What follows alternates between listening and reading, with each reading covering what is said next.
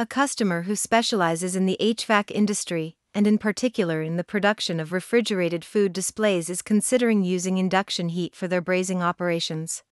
The samples parts that we received for tests are of different sizes and shapes. For this test, we used induction heating to braze coupler tubes and swedged tubes.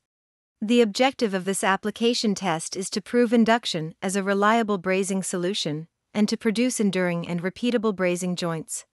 An additional requirement for this application test is the possibility to use one coil for every size of the parts. This test shows brazing and hand feeding of alloy. The main benefits of implementing induction heating equipment are energy efficiency based on repeatability heat cycle and increased productivity.